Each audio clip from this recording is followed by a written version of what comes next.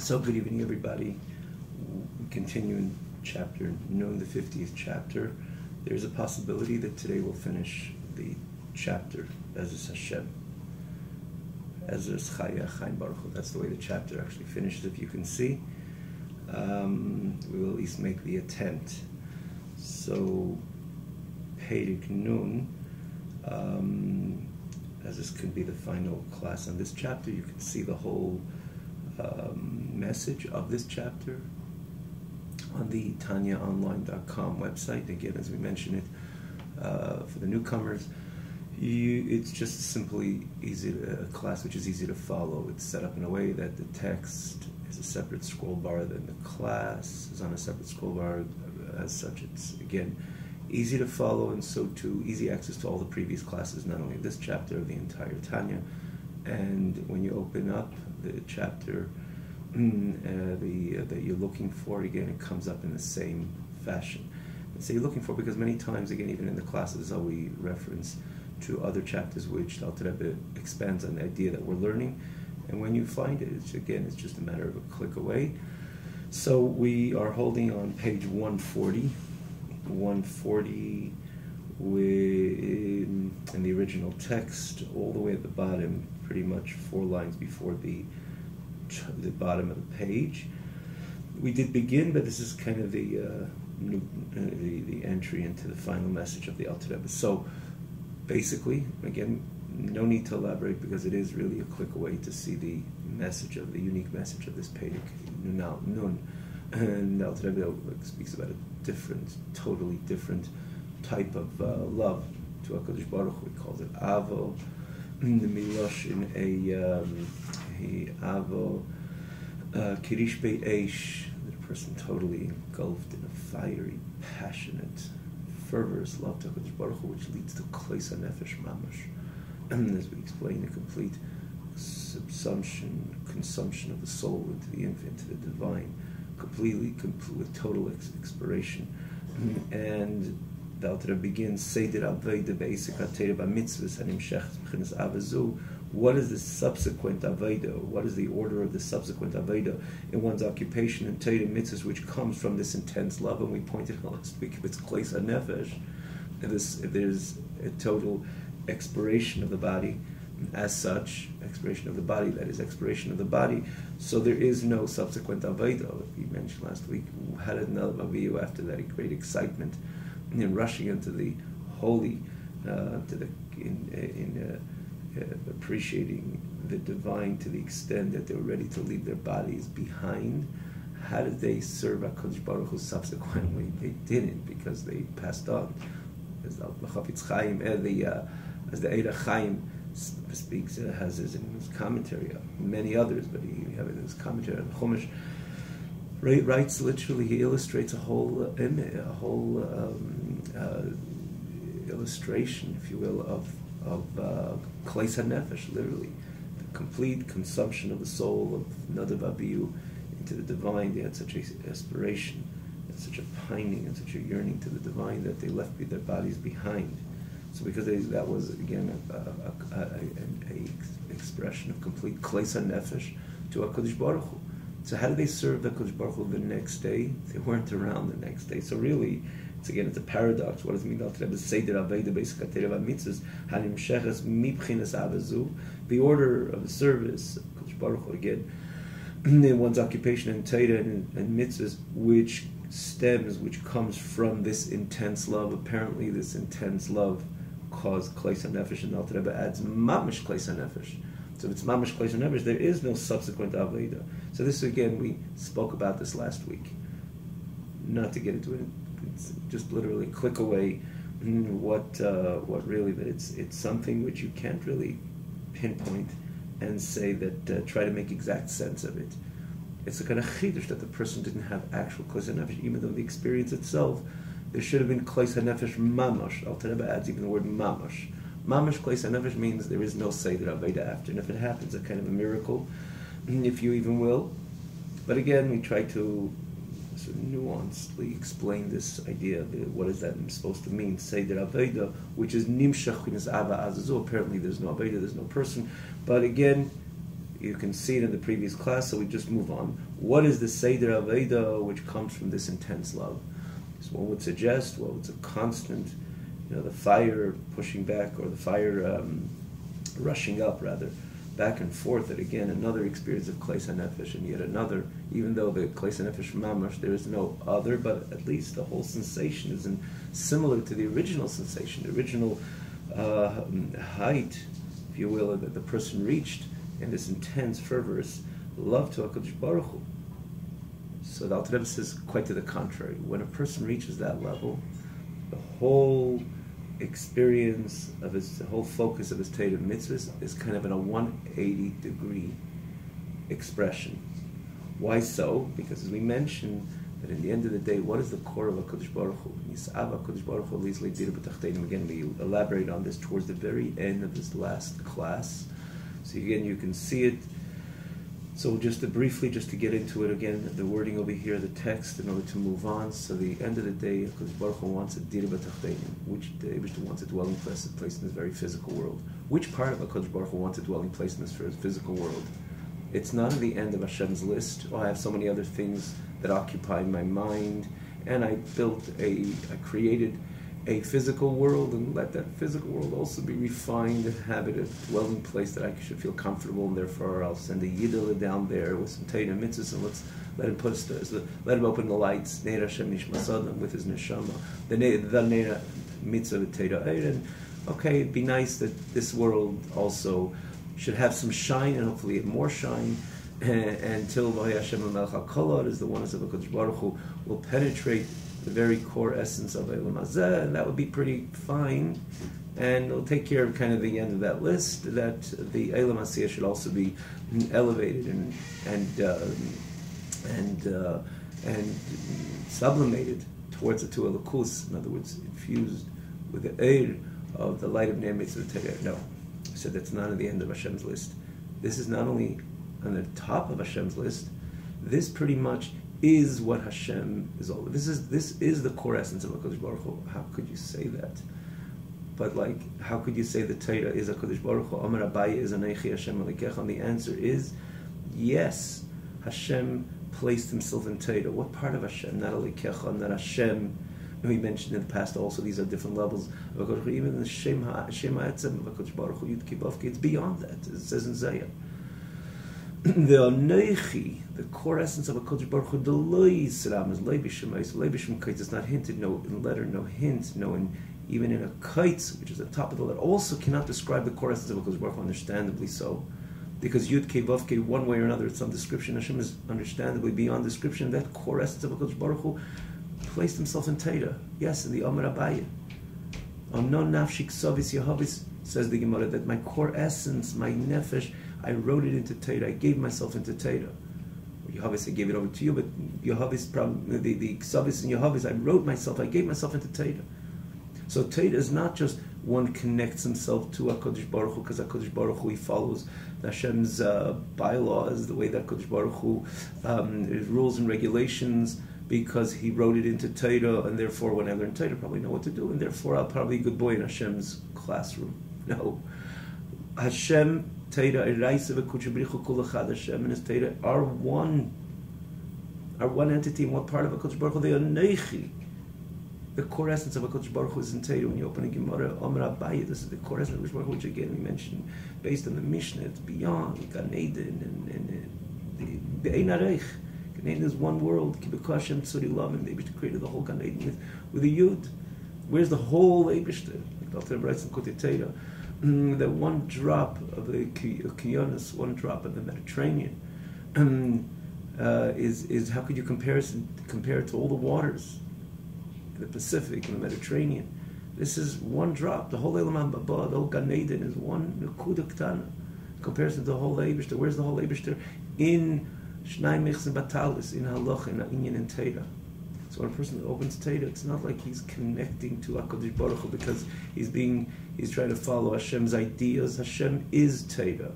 And so too when we speak about this part, this Medrash Tanchuma, Hashem wanted to have a dwelling place in this very physical world, that that Hashem's core essence is about Adira B'Tachteinim. It's not on the bottom of his list and it's not on the top of his list. It's who he is. So a consumption into HaKadosh Baruch Hu, till Kleis HaNefesh Mamosh, what does that drive the person? To have come out with a new set of passion to make Hashem Adira B'Tachteinim. A 180 degree. It's not about myself being consumed. And yes, once I'm consumed into Hashem, into the presence of Hashem, what is Hashem? Not what Hashem wants. What is the core of Hashem? Dira B'Tachteinim, making the Eibishter a dwelling place in this world. So the whole, like a paradigm shift, transpires within the person's whole subsequent Avodas Hashem.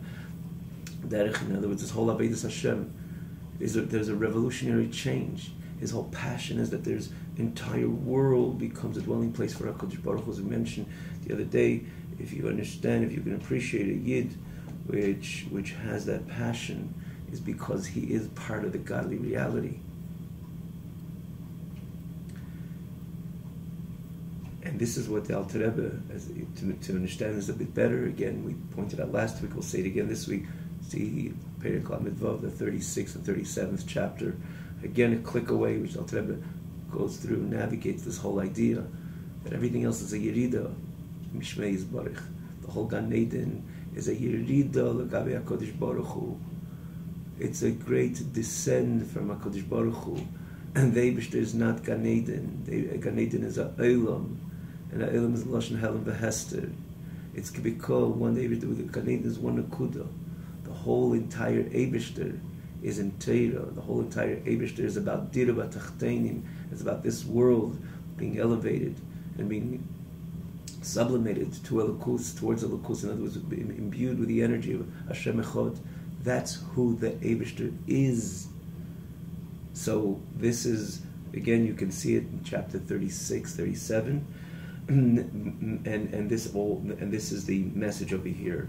That Imrotz Lipcho, he begins shuv levad. It ends up shuv again, a total 180 degree, a focus on Elam Hazeh, to elevate and sublimate Elam Hazeh towards, to have the Eibishter have a Dira B'Tachteinim, a dwelling place in this very physical world, like it says in Shemish Kosev Sefer Yetzirah, like it says in Sefer Yetzirah. V'imrotz lipcha shuv le'echad. Your heart is running, meaning to say it has that fervorous passion to Hashem. Shuv le'echad, turn to Echad. What is turn to Echad? Peter, v'imrotz lipcha. This is the rotz lipcha, which the message of this, or the experience illustrated in this chapter. This is the rotz lipcha, which Sefer Yetzirah is referring to. That it is chukas hanefesh belev v'chol ha'yimani. In other words, this is rotz lipcha, your heart running. This is the desire of the soul, which is expressed again in the heart, in the right side of the heart. Kishimis kaberes umislaheves umislahetes b'ma'oid me'oid. Double lashon ma'oid, as we explained this in the past, what intensifies and engulfs in a fervorous love to HaKadosh Baruch Hu. And he says ma'oid ma'oid, which again we mentioned this in the past. Bechlal ma'oid is that ein areich description. What could be greater? If self-sacrifice. No, b'chol ma'idcha is beyond that. And ma'id, even one ma'id has a different message, a total different message. Even as it says many times in brought up many places in Svarim, wherever the Torah says ma'id, there's a exceptional message which does not come out in any other expression. Like we say, b'chol ma'itcha, with all your might, which is again has a certain sense of bligvul. Even the bligvul of the person, because that's his bligvul, carries somewhat of the bligvul of HaKadosh Baruch Hu, the ma'id of HaKadosh Baruch Hu. And when you have double ma'id, it comes across in Torah, as the commentaries explain in when they explain these expressions in Torah itself. It says this is something which is on a total different level. And over here also, as we can understand, and we learned the message and appreciated the message of Perek Nun, we can understand what the Alter Rebbe says over here, b'ma'id ma'id. So when the person has this experience in a way of ma'id ma'id, and then it leads to kleis hanefesh mamash kleis hanefesh, lishtapech ha'chekoviyah, to melt and to allow itself to pour itself out. And again, the Ishtabel is this expression of melting, like water is, as opposed to something which is congealed, which is firm. Water is something which pours because it's a liquid, which is synonymous with this, with the terminology of melting. So there's the experience of melting of this liquid, so it's able to melt away. So the expression of the neshama, it melts away, it pours into Chek Aviyah, its father's bosom, which is the Chaya Chaim Baruch Hu, the source of all life, blessed be He. And the experience, again, this is a continued illustration of that experience, and to emerge from its incarceration, its imprisonment in the physical and bodily body, to cleave to HaKadosh Baruch Hu. The Sefer Yetzirah says, at that point, exactly at that juncture, there's a whole 180-degree change, and the person pays attention to the following: that you were given a choice to be created and to be born. You were compelled to be born, and you're compelled to live till the Eibishter decides that you have completed your mission. You are alive compellingly, and the whole purpose why you're alive is to give the body life, means to say that it should be the fusion between neshama and guf, and then guf should continue to live kidei, in order to lahamshich chayim ha'elyonim v'chaya chaim baruch hu lemato, to draw the supreme life from the source of life, blessed be He, lemato, down here in this world, through a teira of life. So liyis dira b'tachtenim, to make the HaKadosh Baruch Hu an abode, a domicile over here in this very physical world, la'achdusei yizbarach, that this world should carry the banner and should be imbued by the oneness, the message of Hashem Echad, the oneness of HaKadosh Baruch Hu, not in a conceptual manner, but b'chinas gilui, in a revealed, manifest manner, like we said, we explained before. It's brought the expression in Zeira Kodesh, that the oneness of HaKadosh Baruch Hu, the way it's so manifest on high, in the area where the oneness of HaKadosh Baruch Hu is manifest, should be fused with the Eilam Hazeh Agashmi, that this physical world should also be demonstrating and proclaiming, and this should become part of the fabric of Eilam Hazeh, that as such Eilam Hazeh continues to demonstrate Hashem Echad U'Shmei Echad, because there was the fusion of Echad be'Echad, the area where Echad of HaKadosh Baruch Hu is totally manifest, has penetrated Eilam Hazeh, that this world demonstrates and proclaims and becomes the mere nature of Eilam Hazeh. It's a world which demonstrates and proclaims and protests that oneness of HaKadosh Baruch Hu. Pirush hayichud hanelam yibuchin is almid izgali, that this concealed oneness should be in a way, again in a revealed way, that the Eilam should be megala, should reveal elokus again, and this transpires dafka when the person is alive in Eilam Hazeh, within a healthy guf, a healthy neshama and a healthy guf, and the combination again of nefesh and the healthy nefesh and healthy guf and the neshama combined with that nefesh and guf, and is alive, physically alive, because when a person is physically alive, is able to learn Torah and do mitzvahs and introduce this message of Hashem Echad in this physical world through Torah's Chaim, through the message of the living Torah, in order to establish HaKadosh Baruch Hu, Dir B'Tachtenim, and that is what HaKadosh Baruch Hu is. So when the person reaches that level of HaKadosh Baruch Hu, that's the only desire he has. So the Seder Aveda is a 180-degree, Mrotz Libcha Shuv La'echad. The natural expression, what the Sefer Yetzirah is not only telling the Yid, well, you have that Klais HaNefesh, really, it's wonderful, but turn your head the other way, because you got to live, you got to go do it to the Torah. It's much deeper than that, according to the Alter Rebbe here. The natural result of Rotz Libcha is Shuv La'echad, because you became part of the godly reality, and the godly reality is that taiva lias le'dira b'tachtenim. That is the core of HaKadosh Baruch Hu. That is the etzem of HaKadosh Baruch Hu is about dira b'tachtenim. Nisav HaKadosh Baruch Hu lias lo yizbarach, like Chassidus explained, lo yis latzmusei. And taiva comes from, just like it is by the human being, we mentioned this last week as well, the taiva comes from a very deep level within the person, beyond the rationale, beyond the structured evolution which exists from coming from the nefesh seichel is midas. So it's beyond that. It's the taiva, it's like the covet, which even it not necessarily, we're describing the taiva, not necessarily, it's always a description of a good taiva, but the concept we could appreciate, the taiva comes from a very deep place within the human structure. And it's beyond the human structure, if you will.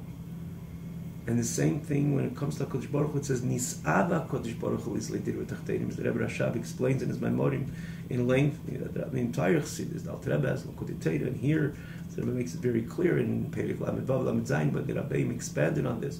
The Rashab navigated through this very, very clear, very expansively in his Maimorim in Tafresh Samach Vav, explaining the different reasons which are given for Hashem's creating the world. In the end, he says, no, it's about this taiva, and the taiva is associated with the core essence of HaKadosh Baruch Hu.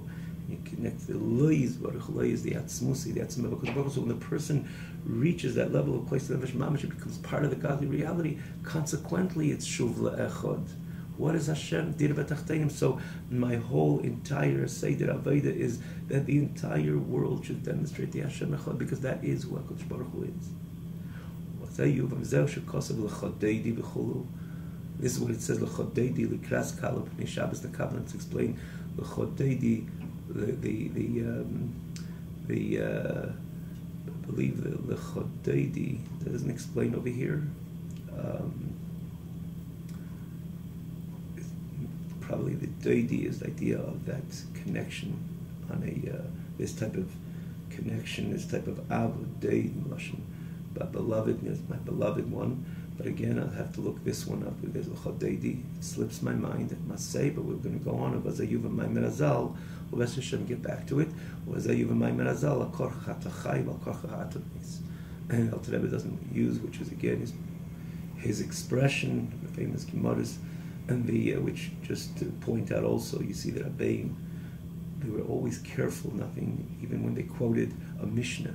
But if they had anything negative, they would always say b'chulu. It's important to know, because you see it throughout Tanya or B'chal, the Rabbeim per se, they're exceptional l'shem tahira.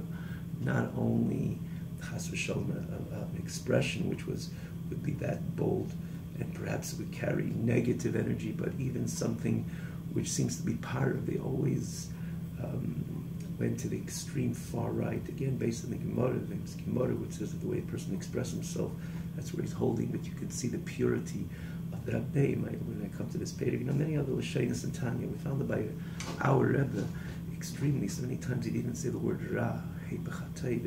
It's interesting on its own, perhaps for another time, but you see over here quite a few times in Tanya, Dr. Rebbe would just make sure, if he had the ability rather, to write something in a way of a chulu, not to write any negative expression, he would do so. Which is right over here,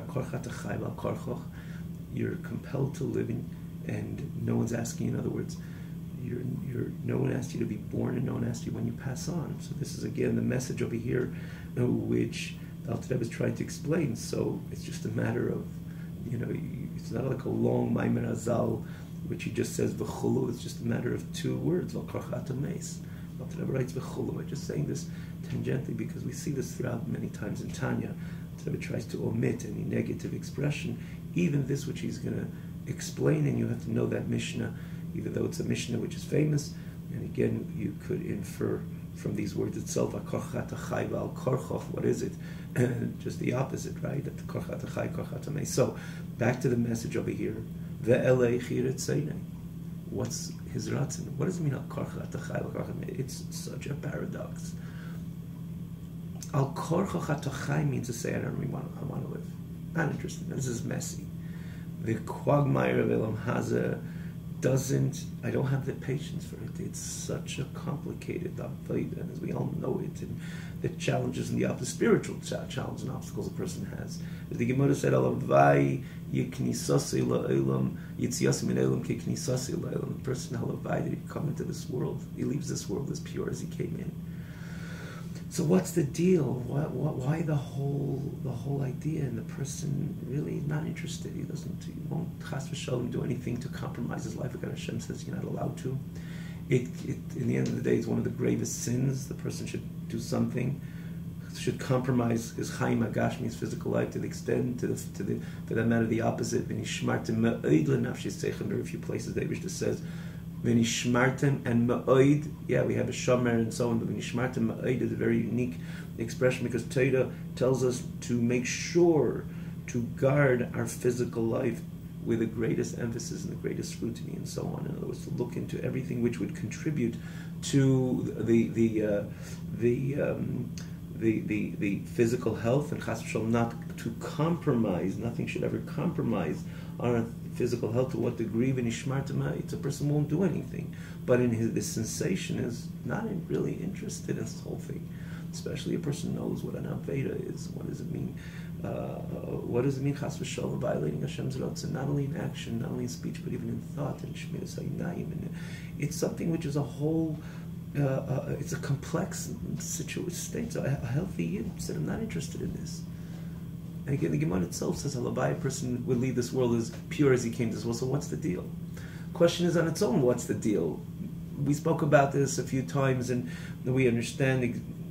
Based on this whole idea of Nisabar Kodesh Baruch Hu Lisli Dir B'Tachtin, in the end, there is a deal, but in the sensation of the person, I'm not interested really. And anybody asked the person, Asher Mishalei Nibra, the Gemara says, better if we wouldn't be born, and we could just make perfect sense of it. So our being here is al korchoch.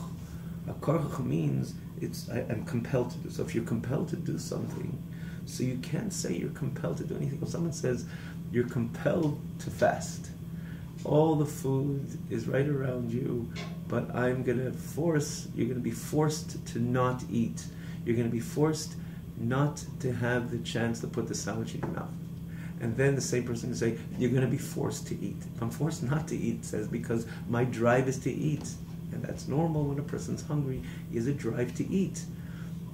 So then it makes sense. You're forced to fast, theoretically, if he's compelled to fast, he's forced not to eat that sandwich and so on. But you can't say in the same phrase, you're forced to eat. If I'm forced to fast, it means to say, I have a drive to eat. I have a drive to eat. You can't say, I'm forced to eat. You can't say two opposite expressions on both of them, you're forced to do so. It just simply doesn't make sense. So how does the Mishnah says, Al korchoch, you're forced to live? Meaning to say, in your sensation, you're not interested in the whole deal. When the Gemara says al korchoch meis, why is it al korchoch? Theoretically, conceptually, it seems something that, I'm all for it. So obviously, technically, the person looks at the bigger picture, his loved ones, and his society, his surrounding, the consequences of it, but focusing on the person himself, why is it al korchoch meis? If it's al korchoch chai, it's not al korchoch meis. To the contrary, and so too vice versa. So eichi yiretzeni, what's that supposed to mean? That seems so paradoxical. So the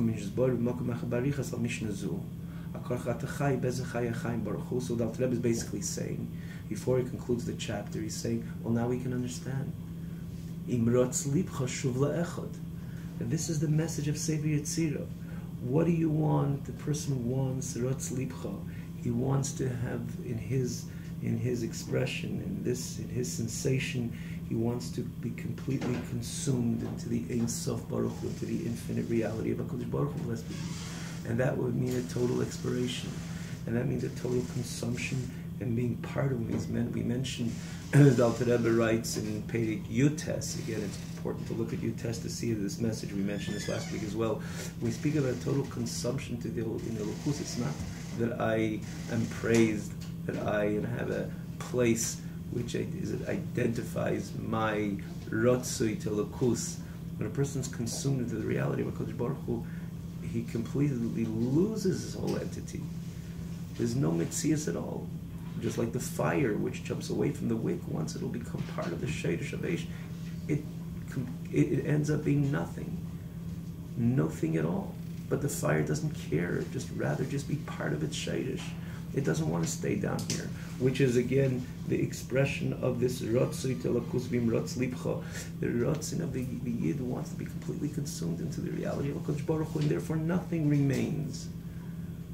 Bal korchoch, meaning to say that he's not interested in the chai, but the same Maimon Azal and the same phrase, Bal korchoch chai, Bal korchoch meis, means to say you find the al korchoch also in the atochai, despite that you had that rotz libcha, which would cause a total expiration of your guf. There's a complete 180 degree because you connected to the Eibishter in a way that was a total consumption into the reality of HaKadosh Baruch Hu, and this reality of HaKadosh Baruch Hu is about Tira B'Tachteinim Sal Korchoch HaTachai. So both of them remain true again, and it could be said in one phrase based on this whole experience, which leads to the 180 degree a type of Aveda, as we explained. Like this, like it's explained elsewhere in length and elaboration of this Mishnah, the Ezras Chaye Achayim Baruch Hu, with the help of the life, the source of all life, blessed be HaKadosh Baruch Hu. Which is interesting. Alter Rebbe so poetically concludes this pedic in the simple reason, because you're dealing with drawing the Chai HaChaim, and the experience of the Chai HaChaim is so emphasized in both expressions in this chapter. The drive and the passion of the neshama to be part of this Chai HaChaim, and then to draw that Chai HaChaim down into Ilam Hazeh is also the objective of that very Chai HaChaim. So the Alter Rebbe concludes this chapter that we will explain the Korchoch Atochai, which is also following those words Korchoch Atochai, with the help of the source of all life. Blessed be He. Have a wonderful night.